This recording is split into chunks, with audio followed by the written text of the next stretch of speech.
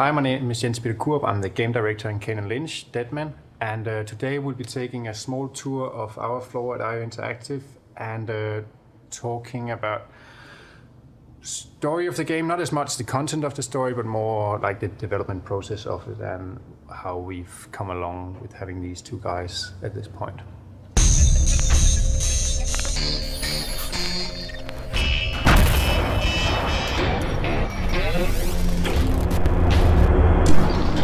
Kane Lynch is now our first game. We've done a handful of Hitman games, and we've taken a lot of the grittiness from there and make it a little bit more mature and a little bit more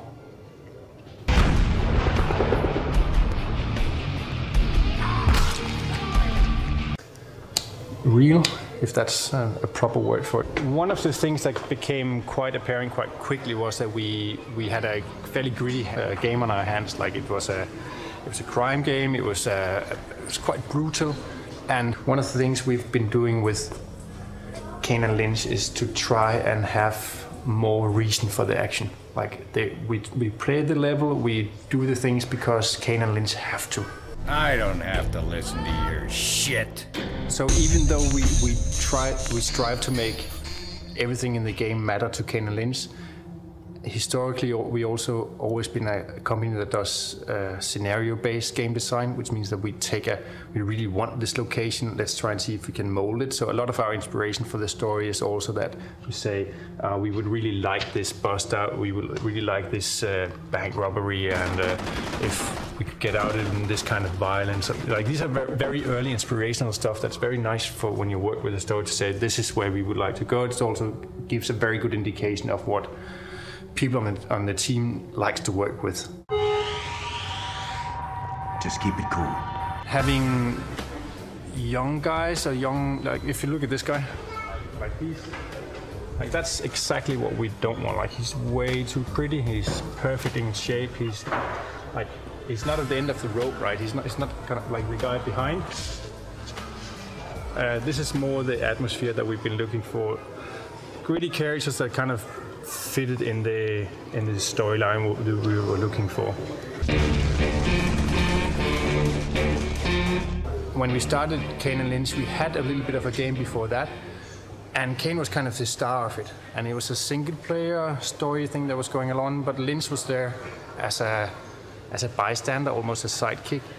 And he just kept popping into the story. Whenever we did a scenario, it was like, oh, it would be nice to have Lynch here, and why don't we use Lynch to bounce back on a dialogue or something like that. And then at one point it became quite apparent that the whole thing evolved around a kind of a body movie genre. Stop bitching. We still got a long night ahead of us. Bitching? I'm not bitching. We just hate being ignored. It's not a game where you have to sit and, listen to story, play difficult gameplay or anything. I think we've hit a pretty nice mix of giving you some background info, giving you some character, giving you some reason to not like these guys. I don't like them. I might approve of Lynch. I definitely dislike Kane, but I still care about him. That's kind of been our approach to. You don't really have to have characters that you can relate to completely. Just look at Scarface or Unforgiving or anything like that. Like they're bastards, but I still care about them a little bit, and that's kind of the path that we've taken with Kane Lynch. Like Kane Lynch is essentially a story about two fairly normal men that ruin their lives. And they ruined it so badly that they can't really come back to it again. So they lost their connection with their old life, and they're trying to fix it so much. Like really trying to fix the trouble, but the harder they try, the worse they make it. And they're both in a situation where they always fail. So the different environments in Kane Lynch obviously needs quite a bit of art direction to go through, and the guy that we're looking for is Martin Gullbeck, who's been doing just that on Kane Lynch. Hey, Lars.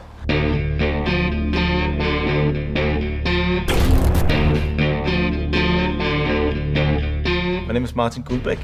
I'm the art director on Kane Lynch. A lot of studios, magazines and whatever in this business have a tendency to talk a lot about the next gen hardware. And of course we do have the shaders, rigid body, the bump maps, all the stuff. Instead of having focus on all the tech that's available out there. We have tried to, first come up with the colors, the mood, the compositions that we want to have. What images do we need? What environments do we need to actually tell the story? This here is some of the concept art for the very first level. As the game begins, the character is, at the pit of his life. But what was important to us was to find a location that sort of had this naked and sad atmosphere. And so we looked around in parts of Los Angeles where it's the colors also in real life are sort of washed out. It's not that populated. Actually, all the sketches we did here are without people on them, because the character in the beginning of the game is also he's all alone, and we wanted the environment and what was around him to sort of reflect that. Of course, before we did this, we had people go to Los Angeles. We had tons of photos and stuff. But using photos alone is not really sufficient enough, because if I show you 10 different photographs, there's a lot of information in those photos that you will pick out. It's not necessarily the same information that I see in the photographs. This is why the concept drawings are important, because they are way more simplified than what the photo would be. All the stuff that we don't want to have in the scene is left out in the concept drawing. Another thing you can do with concept drawings that you cannot do using photos alone is you can really specify the colors and the contrast you want to have. That's very difficult to do if you have like a batch of 100 different photos, because they would be taking on the different weather conditions, different time of day, and so on.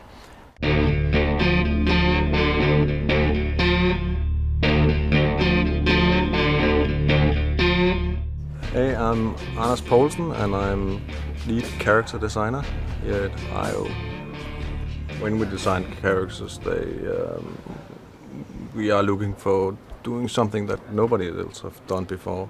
Kane was the first one that was designed, and he was started out to be this kind of flawless, slick, average character that we normally see in games. And then we kind of added the influence of life to them, like baldness, beard, glasses. Kind of evolved from being this very suited guy to be more loose. And Lynch was then added as this sidekick character, but actually gave more and more life to Kane's hero characters. Lynch is a schizophrenic, insane, medicated character that is kind of stuck in his own reality. He has this kind of redneck character, but dressed in a fancy suit that kind of makes him more complex. I don't see him as, he's not full of hate. I see him more as basically scared. He's scared of himself. He's scared of people. He's paranoid, and he kind of acts from fear. Comes from me, I think. It's a bit of anger put into him, and a bit of childhood memories, and paranoia that we all have. Like, did they say something about me and stuff like that? I like him a lot. I think he's more interesting than the hero. But he's also a more complex character. He's not straightforward. My name is Kim Krog. I'm the lead game designer of Fragile Lines, the multiplayer part of Kane Lynch Dead Men.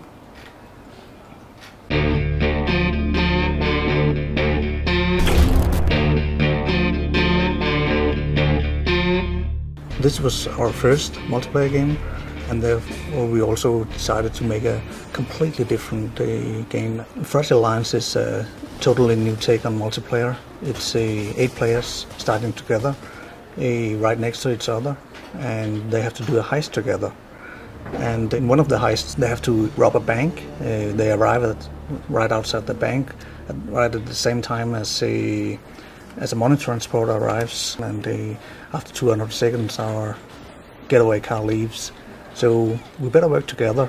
We better work fast, and the winner is the player that leaves the heist with the most money. All the players, all the mercs that escape together in the alliance, they share the money equally.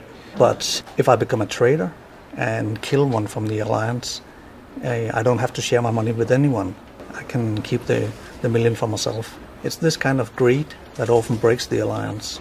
When you become a traitor, you have a reward on your head. Everybody gets a reward for killing you. So as a traitor, you'll have everybody hot on your heels. The more guts you have, the earlier you become a traitor and kill one of the members, and the more greedy you are, the more money you're aiming for. When you die, you respawn as police, and you'll get back and have to stop the alliance from escaping the heist. It's totally different every time you play it. Even 5 rounds in a row with the same players, you never know what happens, because in this round someone might choose the tactics to sneak behind the others and take them out just before they try to escape in the getaway van. And sometimes the same player chooses to run through the level and escape, and then hope for other players to escape with him and share the money with them. It's totally different every time.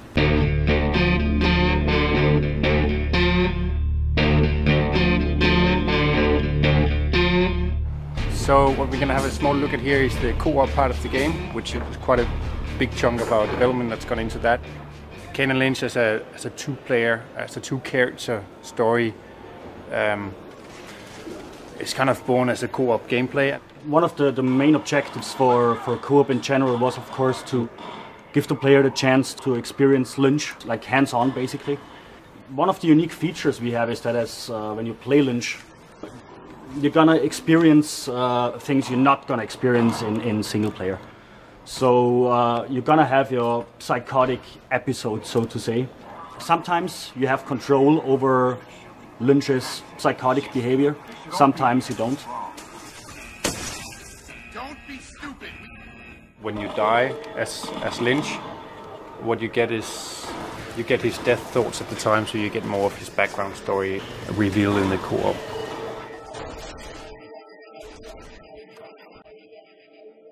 Then we have, of course, all the areas are designed with co-op in mind to create, of course, the classy co-op gameplay of outflanking enemies. You can swap your squad members around between the 2 guys, between Kane and Lynch. You can swap weapons at any time. In co-op, you can only heal each other, which creates, of course, an interesting mechanic in terms of depending on each other, and you have to go through the game together. So there is situations and elements in the game that are specifically designed for co-op only. It's definitely worth playing the game in co-op and single player. Like, you're gonna experience stuff in co-op that you don't in single player.